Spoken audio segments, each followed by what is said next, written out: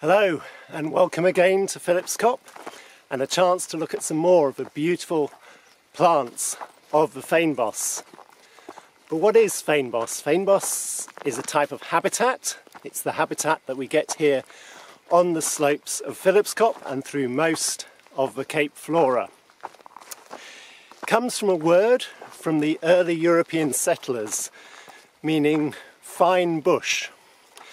So when those first explorers came to what is now Cape Town, what they most needed was timber, wood, to build forts, to build houses, to repair their boats. But what they found was mostly this Fynbos. Not even good enough for firewood. But what is it that defines it as a vegetation type? Well, the best way of knowing Fynbos is by the presence of three particular plant groups. First is Proteas and members of a Protea family. The second is Ericaceae and Erica-like plants. And the third is Restionaceae and members of a Restio family. So we're going to look at some of those today and get a feel for what is it that defines Fynbos. Probably the best known element of Fynbos are the Proteas and members of a Protea family. And here we have one of the best known of the Proteas themselves, the king Protea. Protea cynaroides. Protea cynaroides is found more or less throughout the Cape flora and is immediately recognisable by these huge flower heads that they have. So when you see a Protea flower head, it's not a single flower, and these bits are actually not part of a flower, but they are bracts that surround lots and lots of individual flowers. So if we look in here, you've got this cone made up of lots of individual flowers. So one of these is actually a flower, and the perianth segments around it, a central pollen presenter, and you can see the pollen coming off on my fingers. So in a head like this, you have 100 or more flowers contained with a central flower head. So where you see members of a Protea family, you're almost always going to be within Fynbos. Protea cynaroides, the king Protea. The second key component that defines Fynbos are members of the genus Erica. So within the Cape flora you have over 800 species in the genus Erica.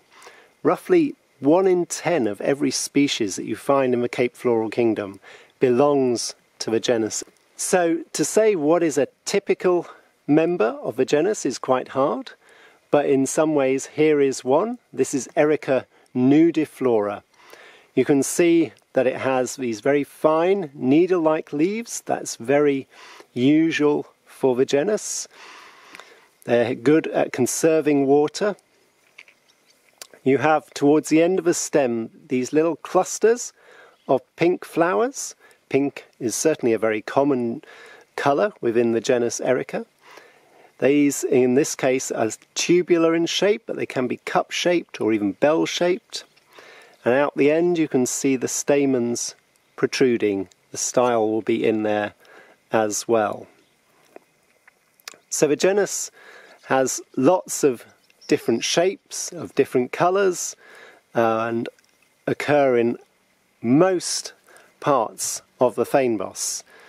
This is Erica nudiflora, which is found particularly on these shale patches of the Fynbos, and it gets its name because although most of the plant, although it's hard to see, is covered in a very fine down, so the stems and the leaves have little hairs on them, the flowers themselves don't have any hairs on them. And nudiflora means naked flower, and so because it lacks hairs on the flowers, it gets this name. It's perfect for bee pollination, so bees love these pink colour and very easy to access the nectar in these short tubes. The third element that defines Fynbos are the restios, or members of a Restionaceae. Here we have Thamnochortus, lucens, and it may be not as flamboyant as either the Proteas or the Ericaceae, but it is a key constituent that makes up Fynbos, and in many ways it is more defining of Fynbos than the other two. So if you went up to the Drakensberg, you would find the grasslands there, and you might well find Proteas there and Ericaceae growing, but it's not Fynbos because there is a lack of restios within the vegetation. Restios look like grasses, but grasses aren't that common within Fynbos. There are some grasses within Fynbos, but the best way of telling a grass from a restio is the presence or absence, so to speak, of leaves. So if you look at a restio, you will see that up the stem there are these sheaths, and these sheaths were the leaves. That's all that's left of the leaves of a restio, these brown sheaths that clasp the stem. Whereas if you look at a grass, like this grass, Cymbopogon, you can see that up the stem there are genuine leaves coming out up the stem. Key thing about restios is that they come in both male and female plants. So this is the male plant with its dangly inflorescence, and next door we have a female plant with an upright inflorescence here and here. But it's got the same similar leaf sheaths to it, and so you can tell that they belong to the same species. You can see there's a male growing in amongst it here, but it's actually two separate plants growing intertwined. If you look down at the base of Thamnochortus lucens, you'll see lots and lots of what look like thin leaves, but actually you've got here not true leaves, but lots of fine small stem growths, and if you look closely you would see the same little sheaths that surround the stem and what would have been the true leaves. So that's the third and last major element that helps to define Fynbos, members of the family Restionaceae. So Proteas, Ericaceae and Restios are the three elements that define Fynbos, but they're certainly not the only plants you find in Fynbos.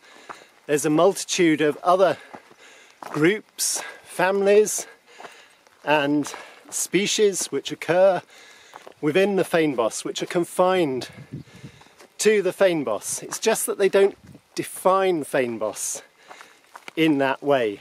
So you might find members of a daisy family in Fynbos, and there's a lot of them, but you will also find members of a daisy family over in the Renosterveld or down in the Strandveld or in the grasslands of the Drakensberg.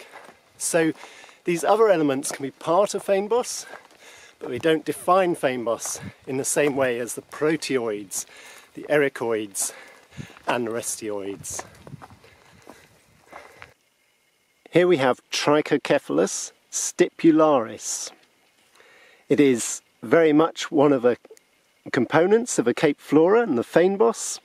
You can see that the leaves are very similar to many Ericaceae with these needle-like and incurved below, but it belongs to the family Rhamnaceae, and Rhamnaceae is best known for the genus Phyllica, and actually this genus used to be a part of Phylica, but it was separated out because Trichocephalus has little stipules at the base of a leaf. They're quite hard to see, but you can see little black marks just at the base. Those are little stipules which make this belong to the genus Trichocephalus, whereas Phylica has no stipules at the base of a leaf.